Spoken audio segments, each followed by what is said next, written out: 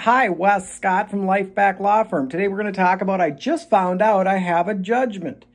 You know, a lot of times people do not realize that they have a judgment against them. And I think this happens for a lot of reasons, but primarily we are a mobile society. We move around a lot.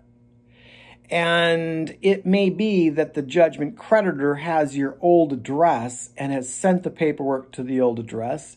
It might have bounced back.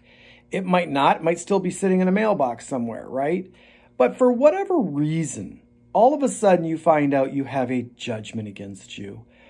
And I got to tell you, when you have a judgment against you, you always, and your credit's already banged up, you err on the side of hitting the reset button and getting your life back through bankruptcy.